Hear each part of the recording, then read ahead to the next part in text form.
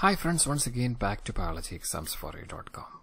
Today the topic of our discussion is difference between photosynthesis and cellular respiration, two most important reactions that is responsible for life on this planet. Let's move into the detail. Difference number 1 regarding occurrence and site of reaction. As you all know, cellular respiration takes place in all organisms, in plants, animals, fungus, bacteria, all living cells, irrespective of whether it is chlorophyllated or non-chlorophyllated. And the organelle involved is mitochondrion. This is an animal cell and this is a mitochondrion. Majority of the energy is synthesized in mitochondrion. That's why it is called as powerhouse of the cell. And the process takes place both in dark and light, and it is a process that is happening 24/7 for deriving energy for all cellular activities. Whereas photosynthesis takes place only in chlorophyllated cells or green plants. So chloroplast is required for photosynthesis. This is plant cell and you can see this is a chloroplast. And chloroplast is the organelle that is involved in photosynthesis. And light is essential for photosynthesis to convert the light energy, the energy of the sunlight, into chemical energy. So light is essential for photosynthesis. Difference number 2 regarding the equation. First of all, let us start with the synthetic process, that is photosynthesis. And this is the equation. Carbon dioxide combines with water in the presence of sunlight and chlorophyll, forming glucose, water and oxygen. Oxygen is a major byproduct. So in this process, glucose is synthesized.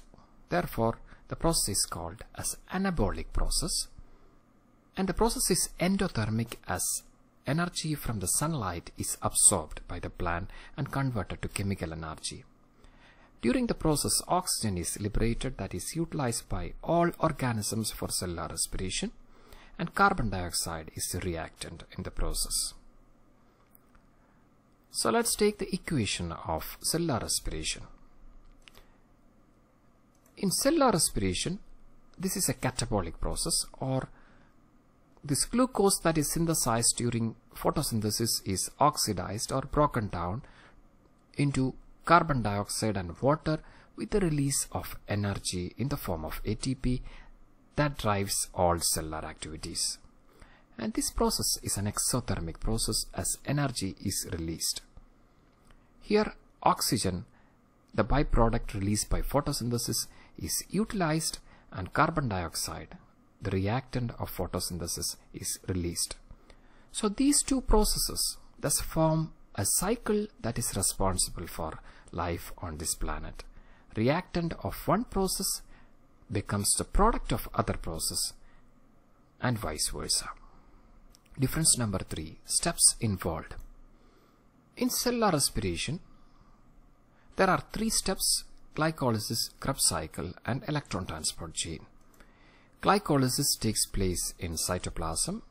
It's an anaerobic universal process that is happening in all organisms, bacteria from bacteria to all other organisms, where glucose is broken down to form 2 pyruvate molecule. In the second step, this pyruvate enters mitochondria, becomes acetyl coenzyme A. Inside the mitochondrial matrix, it enters citric acid cycle or Krebs cycle, forming NADH and FADH2 along with some ATP. Then the third step that is happening in inner mitochondrial membrane, where this NADH and FADH2 donate electrons, and during the electron flow through different protein complexes, the energy is utilized to pump electron and to create a gradient in the inner membrane space. Once the proton moves through the ATP synthase in electron transport chain, that drives the synthesis of ATP from ADP and inorganic phosphate.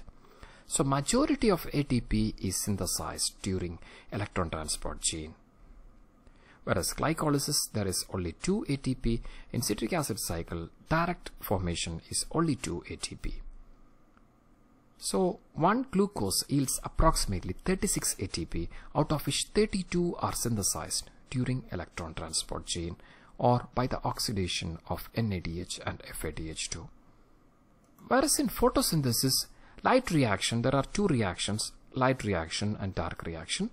Light reaction occurs in the grana of the chloroplast, and this is called as grana. Each individual units are called thylakoid. Light reaction actually occurs on the thylakoid membrane, where pigments and photosystems are located that absorbs light energy and convert that light energy in the form of chemical energy as ATP and NADPH.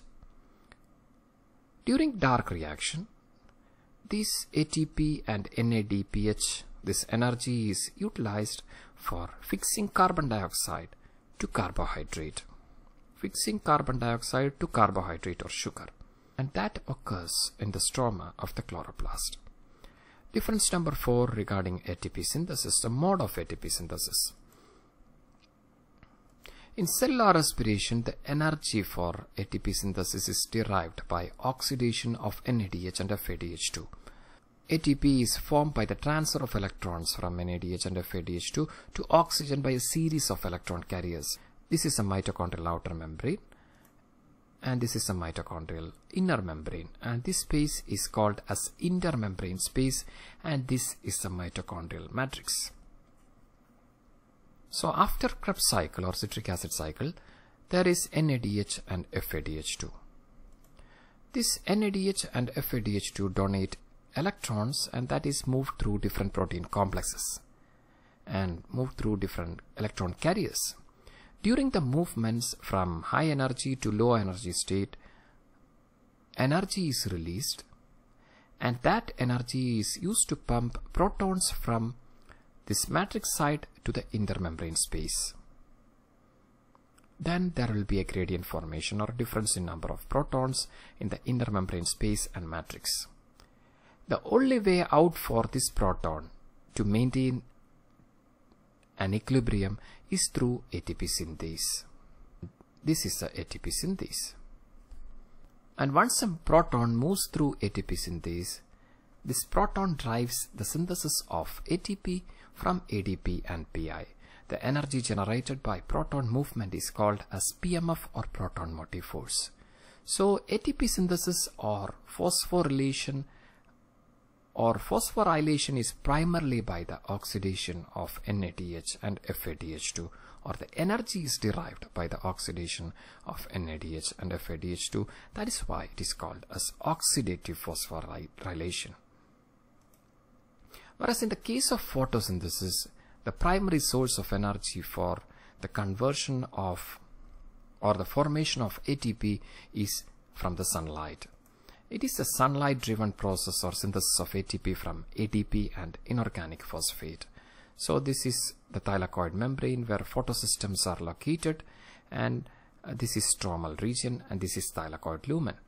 Light energy is received by these photosystems or pigment system, and that electrons travel through different electron carriers, and the proton is pumped into the thylakoid space or lumen, thus forming a proton gradient.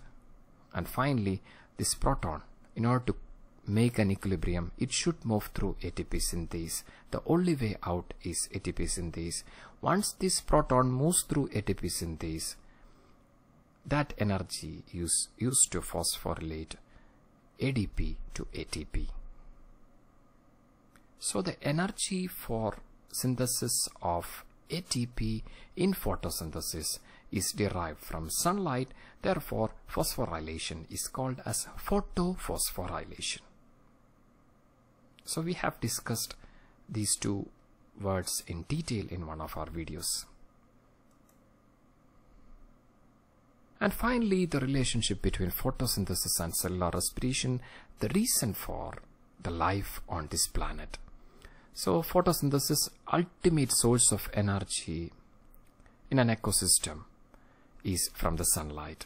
The energy from the sunlight is trapped or captured by green plants, often on the leaves or green parts, and that is converted to glucose. which is the energy source for all organisms directly or indirectly, releasing oxygen. And this oxygen helps all organisms for cellular respiration, for oxidizing glucose to release energy, for driving all cellular activities. So after cellular respiration, this carbon dioxide and water is released. Once again, this carbon dioxide is utilized for photosynthesis.